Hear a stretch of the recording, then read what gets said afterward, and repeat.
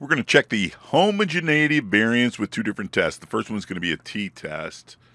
So I'm looking at gender. Ones are females, twos are males. Let's see if there's a significant difference in the number of arrests between the males and females. So the IB is gender with two levels, male and female, and the DB is arrests. That's the number, that's the measurement that everybody has with them. So we're going to go to analyze, compare means, independent samples, because they're independent groups, males and females. Our test variable is your DV, that was whatever was measured, whatever the numbers actually represent. And gender is our grouper. We're going to define group 1 and group 2 with 1 and 2, make it easy cheesy, don't care there, boom. So this is simply looking at the test of homogeneity variance. That's the Levene's test. That's this guy right here. For the t-test, look at the Levene's test. If the sigma value, p-value, was less than 0.05, then you violated that assumption. Let me say that again. If the sig value for the Levene's test of homogeneity variance is less than 0.05, then you have violated that assumption. This is greater than 0.05, so the variances were relatively the same. That's what you're looking for. And you can tell by looking at the standard deviations. Remember, the variance is simply a calculation. It's a number.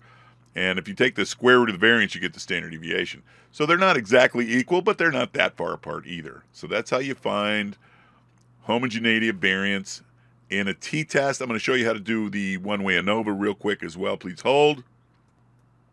So I'm going to see if there's a significant difference in education levels. Right, that's our IV, one IV education levels with 6 different levels. And when it comes to annual income, okay, that's our DV. So we'd simply go to Analyze, General Linear Model, Univariate. And what did I say? Annual incomes. That's our DV, that's physically measured in everybody. Our fixed factors is the education levels. And even though it is ordinal, because there's only 6 different groups, you can use it like that if you want. And let's see, I'm just going to do a real quickie here. I just want the homogeneity variance test. Okay, that's the Levene's test. That's what checks for homogeneity variance. So another way of thinking of homogeneity variance is the spread of each data set should be relatively the same. Okay, and here's the Levene's test.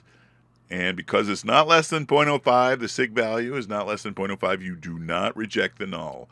So in other words, it did not violate the assumption of homogeneity variance. Last little shortcut here is you want a small p-value for the actual t-test, the f-test, the correlations, whatever. You want a small p-value. That tells you that the relationship or the difference is significant and you found something. But when you're checking the assumptions, you do not want a small p-value, because if you have a small p-value there, that means you violated that assumption. So that's it. MGZ out.